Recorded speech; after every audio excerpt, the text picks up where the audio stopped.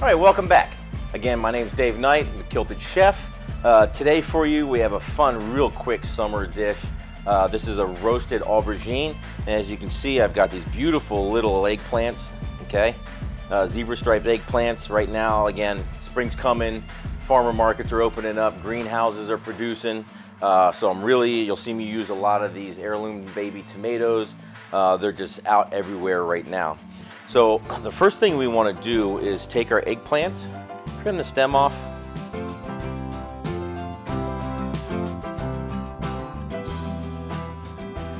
Make some room on the cutting board. All right, we're going to split these in half. Now what we want to do with eggplant, and being in New York, there's a lot of Italians, so you guys should know this, is we're going to salt them. We're just going to sprinkle salt over top, and what this is going to do is going to take that bitterness out. And heavily salt.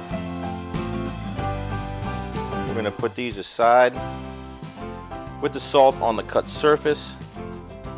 We'll let those sit. Because these are so small, I only need to let them sit about 10 minutes. Full-size eggplant, probably 30. Shouldn't need to go any more than that. We're going to roast these in the pan, sear them in the pan, get some color on them. And I'm going to do that in butter, let them sit. I'm going to rinse them off. Okay, I'm not going to do it with the salt. I'm going to serve it with a honey ricotta. So I have my ricotta cheese.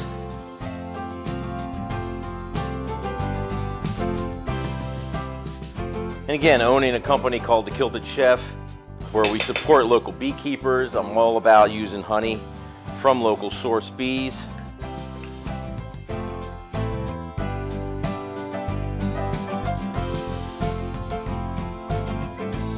Stir that in. Again, use the back of the spoon to get any lumps out. Just a little bit of salt, a little bit of pepper. All right, that'll be our dressing on the plate. Make sure that's nice and warm. Get a pat of butter in there. Again, I like cooking with butter. Lay down a paper towel. And pat them dry. That way we're not putting water and fat. All right, I've got my heat on a medium setting. Swirl it around, don't let the butter brown. Once the butter's melted, cut side down.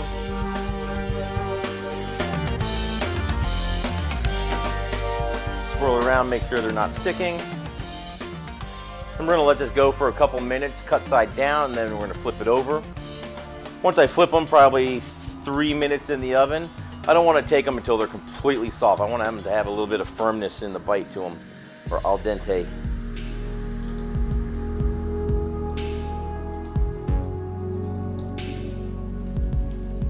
And just remember, whenever cooking, just be careful with burns, okay? Hot butter, hot grease, that kind of thing. Just be careful.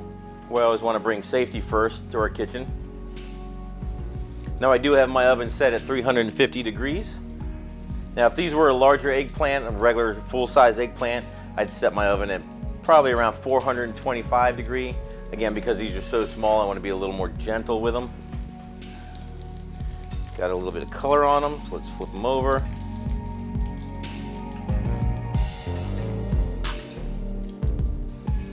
All right, so we're going to put these in the oven for about 3 minutes, 350 degrees.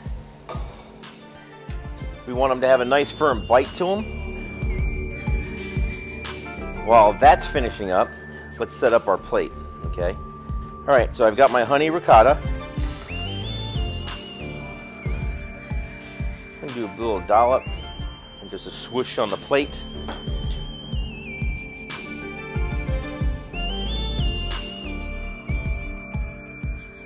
Some fresh tomatoes. A little bit of sprinkle of salt, very light. You don't want it too salty. I'm going to leave the pepper off the tomatoes. Eggplants have been in here for 3 minutes. Let's pull these out and see what they look like. And we got a nice little bit of color on them. Perfect.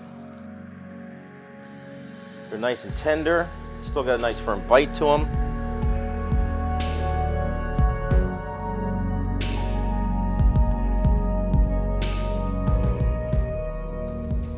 Gonna stagger them on the plate. I've got some roasted shallots that I've already roasted off. And get them in the butter, move them around, get them coated, get some more of that flavor onto them.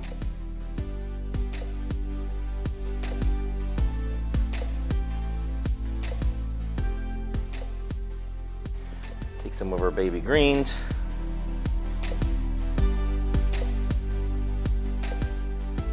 Just randomly tuck them in. Now remember, we salted these eggplant, so we don't need to add any more salt. Plus we've got salt on the tomatoes.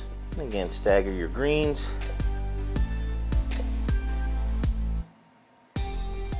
Little olive oil drizzle.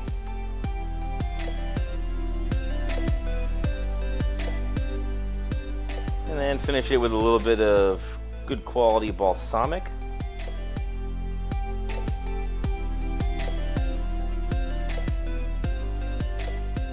And there you have it. Roast baby aubergine salad.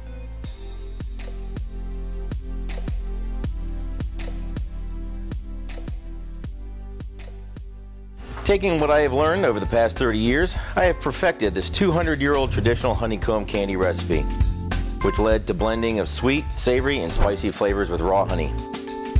The generations of our past used this process to preserve the honey throughout the winter months, much as they processed and stored fruits, vegetables, and other fresh foods. The result is a light, crispy, and flavorful candy. Our Kilted Chef LLC storefront currently offers 20 flavors of the honeycomb candy. The original is on display today. We recently launched our honeycomb candy sweetened tea line, featuring locally sourced and specially blended loose leaf tea from the Tea Spot in Colorado. We currently offer 4 flavors to choose from. Each box contains 6 pre-measured single-use tea bags combined with our honeycomb candy dust for an instant sweetener. I have the Earl Grey and Yerba Mate blends on display today. So visit KiltedChefLLC.com and place your order today. We currently offer shipping in the U.S. For military personnel, we really appreciate your service and offer free worldwide shipping for all active duty and veteran military members.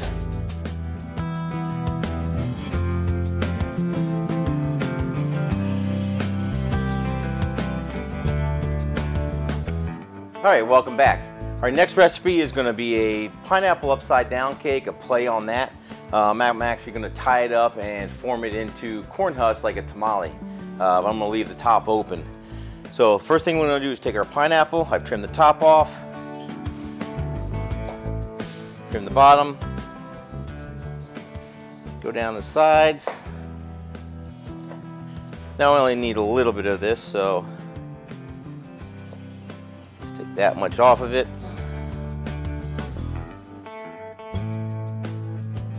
All right, a little butter in our saute pan.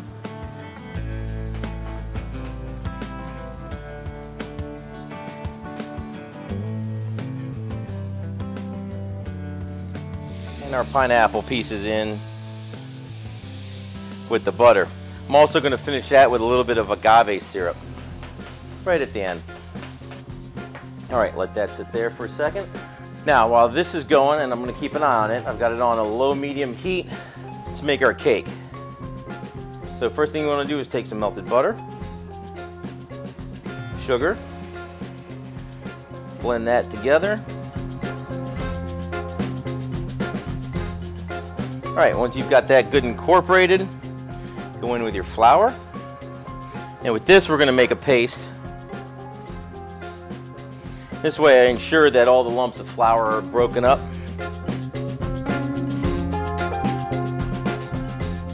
We'll keep an eye on our pineapple. All right, you got a little bit of saute on there. Let's finish that with agave syrup. All right, so all my lumps of flour are busted up. Baking soda, baking powder.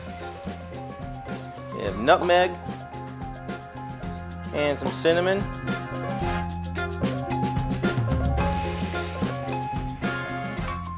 Incorporate that in.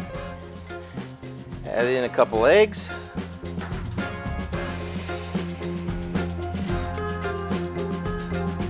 I am keeping an eye on my pineapple. I'm going to reduce this down a little bit, get rid of some of the moisture in the liquid. Again, using my spatula to work the ingredients against the bowl. Get those lumps out of there.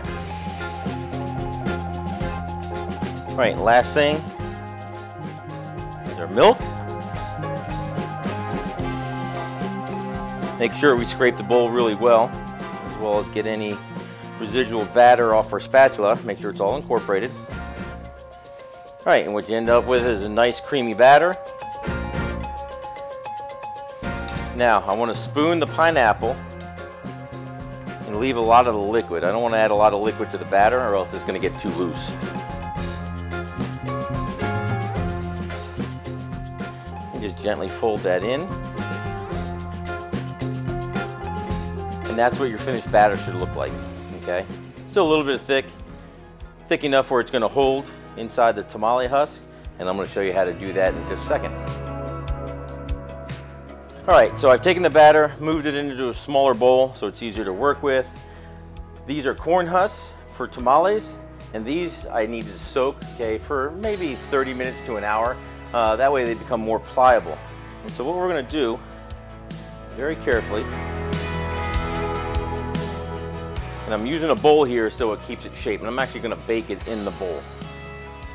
That way it holds its shape. If I were to lay this flat onto a sheet pan, it would just open up. So two of them opposing, leaving the ends out, and this is where I'm going to tie it and kind of pull it together.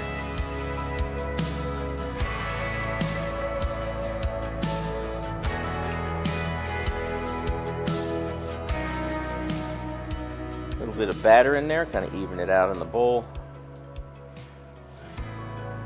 Take your string.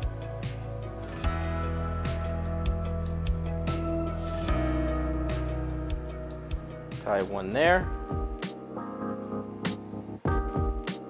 and one on the other side.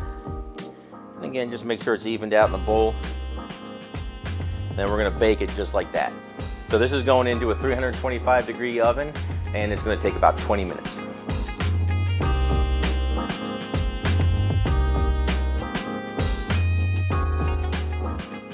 All right, let's check on our pineapple tamale. It's been in there for about 20 minutes.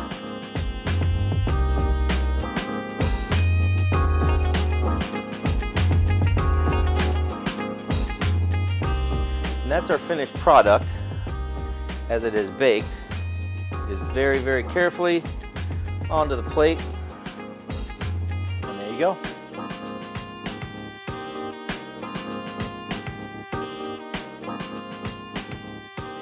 All right, thank you again for joining us. I hope you enjoyed the recipes. We made a baby aubergine salad with roasted shallots, baby heirloom tomatoes, and a honey ricotta. And to finish it off, we did basically a pineapple upside down cake as a tamale. And we hope you enjoyed that. If you like what you saw, come visit us at kiltedchef.com. Again, my name is Dave Knight. I'm the Kilted Chef, and we'll see you next time.